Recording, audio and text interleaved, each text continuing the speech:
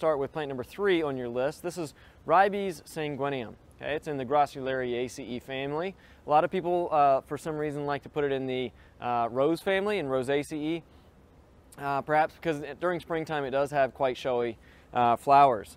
Okay, we're actually looking at flowering currant a little bit later in the summer, so it's done with its flowering. It's still obviously got its leaves on, but we've passed from flowering. So Ribes sanguineum comes in whites or pinks or cherry reds. Okay, and they are born in a pendulous raceme, so that is a branched an unbranched inflorescence where the flowers are born off of the inflorescence. We're now at a time of the year when the fruit has set, so you can see it's got this purple, blue-black fruit with a glaucous bloom on the outer surface. So this is that waxy coating that's typical for Ribes sanguineum. Okay? The leaves in flowering currant are alternately arranged. Okay? They often are born on these little short pins or short shoots, okay? And they are matte green, so they're not glossy. And they typically have 3 or 5 lobes, as you can see here. They are somewhat irregularly serrate or crenate along the margins. And when you crush them, they do have a distinct fragrance. Again, it's actually a little bit stronger early in the season when they have the fresher glands. Okay?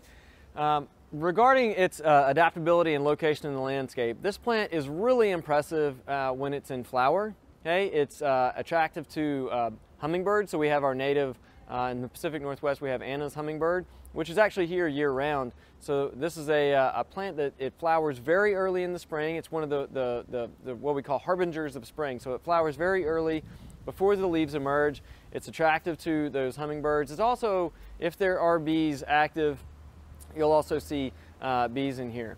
But for all intents and purposes, this plant is really grown for its flowers.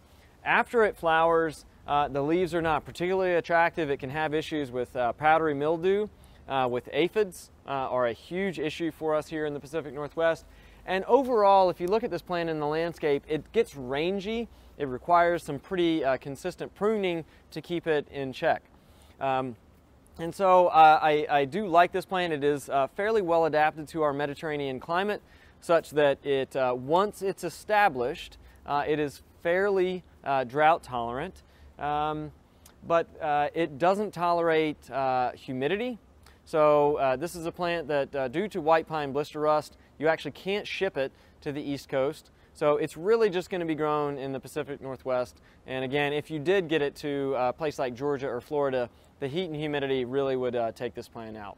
But nevertheless, it has its place in a mixed border or on the edge of the cultivated and naturalized area. So this is more of a naturalizing type of shrub.